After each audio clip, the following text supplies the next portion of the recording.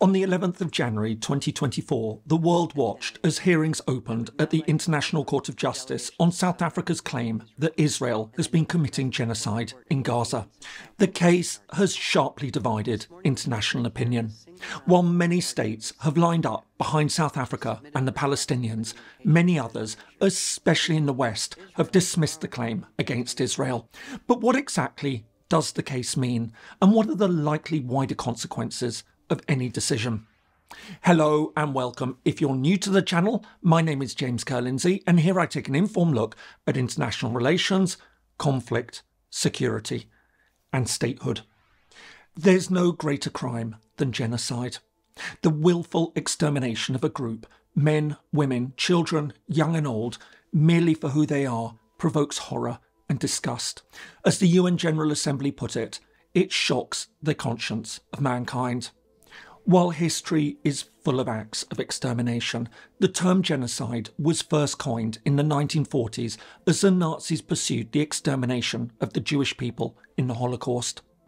In the years that followed, as the world sought to prevent such acts of mass murder from ever happening again, the UN General Assembly passed the Convention on the Prevention and Punishment of the Crime of Genocide on the 9th of December 1948. Entering into force 3 years later, the Convention defined genocide as acts intended to destroy, either in whole or in part, a national, ethnical, racial or religious group. As well as killing, this also included causing serious bodily harm or mental harm to members of a group, deliberately inflicting conditions intended to bring about the group's destruction, measures to prevent births, and forcibly transferring children to another group.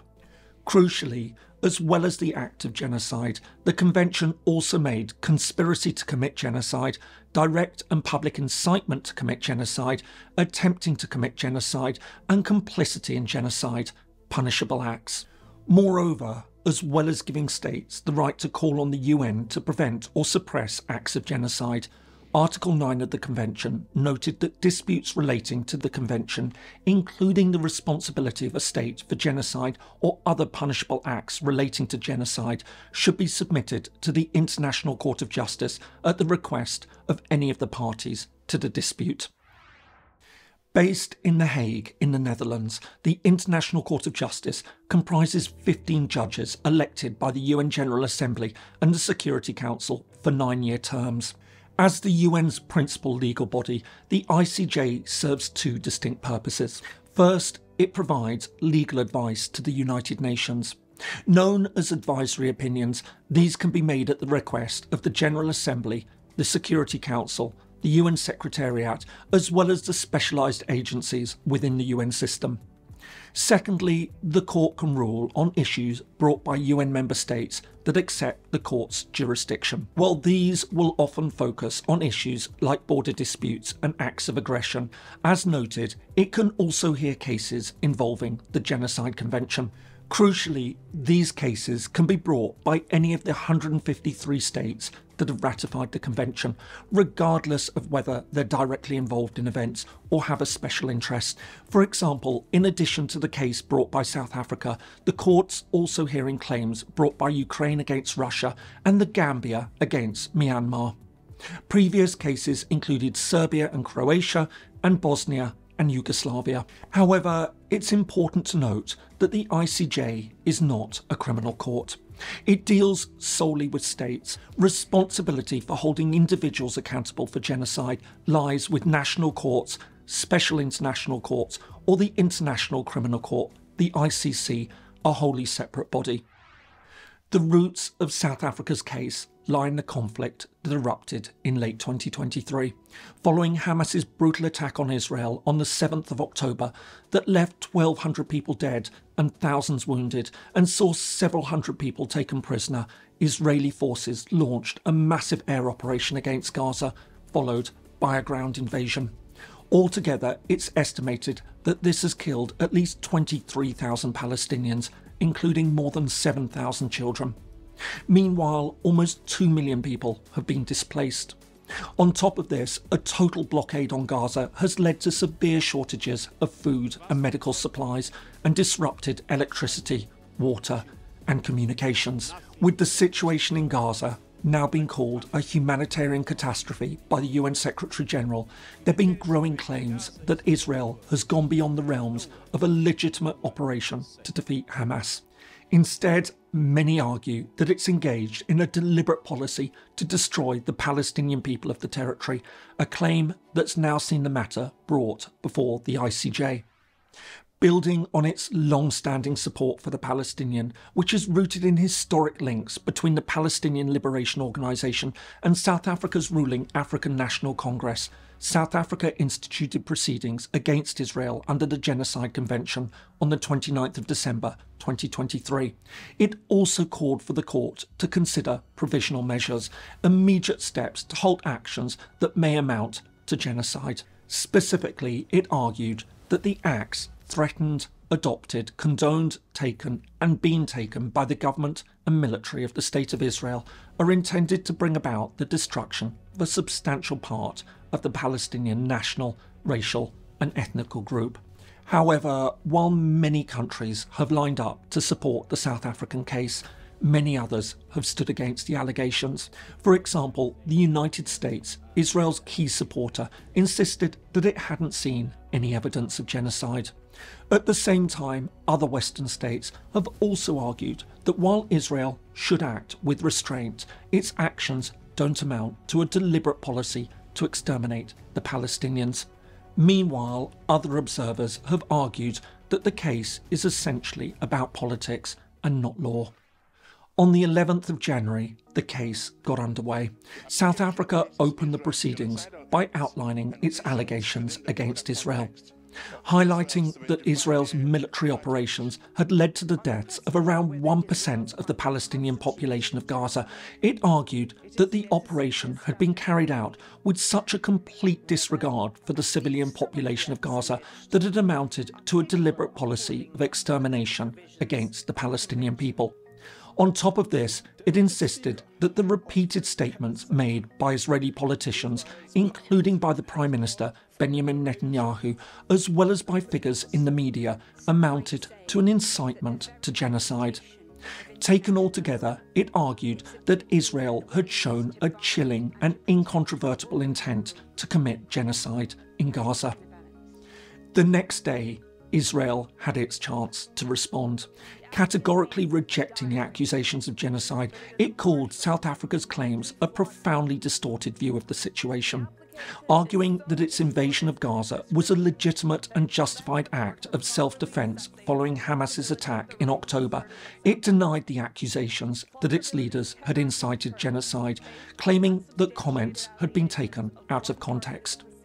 Moreover, it insisted that many of the deaths and injuries had been caused by Hamas, as well as using civilian buildings, including hospitals and schools, for military purposes. It argued that the group had laid mines and booby traps across Gaza, causing many buildings to collapse and leading to widespread civilian casualties.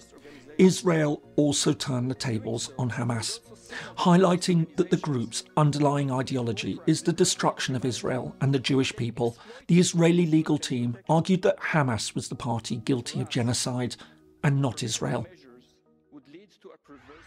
Now that the oral arguments have been completed, the focus turns to what happens next. There are, in fact, two distinct parts to look out for. First of all, there's a request for provisional measures. This is where the court decides whether Israeli actions may indeed contravene the convention. If so, it may issue an order outlining steps Israel must take to stop this from happening. Given the seriousness of the situation and the pressing urgency to act, if it seems that Israel is indeed considered to be potentially violating the convention, this ruling is expected within the next few weeks. Secondly, there's the main ruling on whether Israel has violated the Genocide Convention. Unlike the call for provisional measures, this isn't expected anytime soon. Indeed, it may well take several years for the court to hand down a decision. Of course, the big question is what will happen if the court does rule against Israel. First, it must be emphasised that the court has no enforcement powers. While it has significant moral authority, it can't compel a state to abide by its rulings. However, it could open the way for further action at the United Nations, including resolutions in the Security Council or the General Assembly. Regarding any decision on provisional measures, the general view is that the Israeli government is likely to ignore anything that limits its operations in Gaza. It'll argue that it has a duty to its citizens to continue its campaign against Hamas until its goals have been achieved and the country's security can be guaranteed. Indeed, speaking on the 100th day since the start of the operation against Gaza, Prime Minister Netanyahu insisted that the campaign would continue until Israel had achieved total victory. Meanwhile, although any order for provisional measures would be a significant step in its own right, legal analysts have also suggested that it could also offer some early suggestions on the direction the court will take on the central question concerning Israel's alleged violation of the Genocide Convention. In this regard, it will certainly be something to watch. As for the main ruling, although this is potentially years away, Israel seems to be preparing the ground for its defence in the event that the court does indeed decide that it's committed genocide or otherwise violated the Genocide Convention.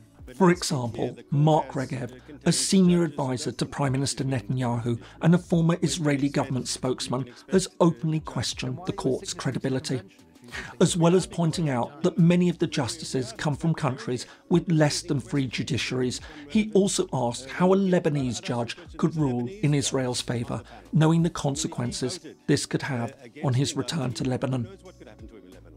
This seems to suggest that Israel is readying the ground to reject any ruling from the court that it has committed genocide by claiming it's a politically motivated decision.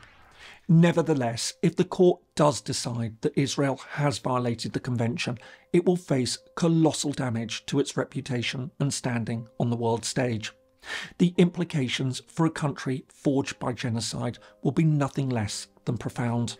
But in many ways, if the court does rule against Israel, either on provisional measures or the central allegations, the more significant challenge will be for those countries that support Israel rather than Israel itself. They'll be caught in a difficult bind. On the one hand, do they condemn Israel and are forced to support measures against it, or do they reject the court's decision, arguing that it's politically motivated, thus undermining the legitimacy and standing of the ICJ, the world's highest court and the principal legal organ of the United Nations? At a time when international law is under unprecedented challenge, this would mark yet another dangerous step away from the established order that's underpinned the international system for the last 80 years. But as crucial as the genocide case is, it isn't the only case Israel is facing concerning Palestine at the ICJ. Here's a video examining the legal implications of its long-term occupation of the West Bank that could determine the very future of a Palestinian state.